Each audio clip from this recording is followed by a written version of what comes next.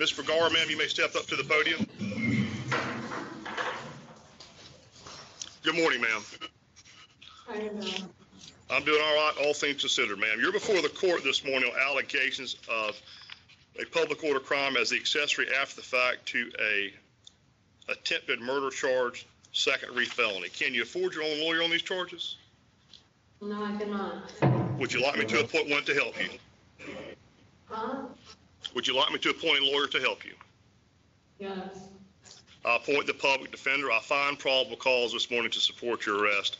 Ms. Vergara, while this case is pending, ma'am, you're going to have no contact with your co-defendant, Mr. Muhammad, there in the room with you, ma'am. If you are able to post bail, I'm directing you to be fitted with a GPS monitor prior to your release. You've just been provided a copy of the standing no contact order, which details what will be expected of you as it relates to that no contact provision. So, Ms. Vergara, in reviewing your address certification form, I do not see a city or a state from where you reside. Where are you from, ma'am? I'm from Florida. You're from Florida? What part? Jacksonville.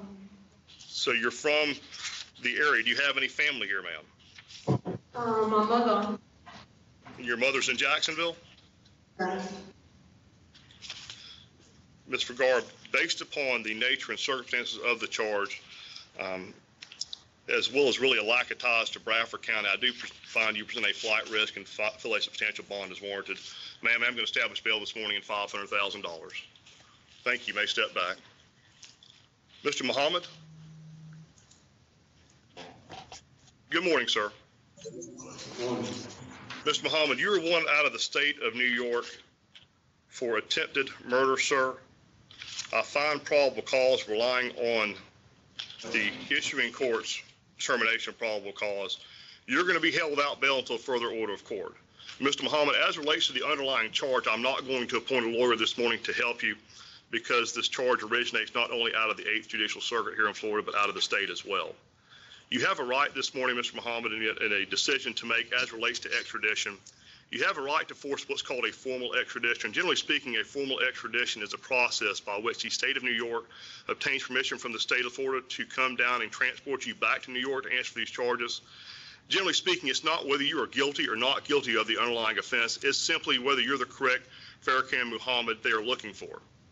If you would like me to appoint a lawyer for those purposes to force a formal extradition, I'll be glad to appoint a public defender this morning to help you if you cannot afford your own lawyer.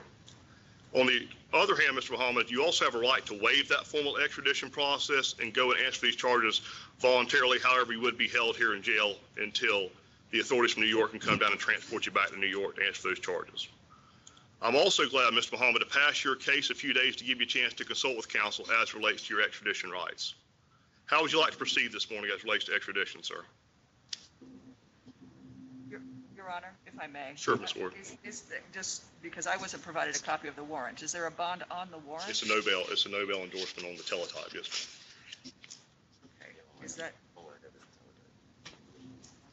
We'll explore that in a moment. I would ask the court to consider appointing us so that we can discuss extradition with Mr. Muhammad. Okay, let me hear from Mr. Muhammad first. Mr. Muhammad, how do you want me to proceed? Would you like me to appoint a lawyer this morning to help you to discuss the extradition process? Yes.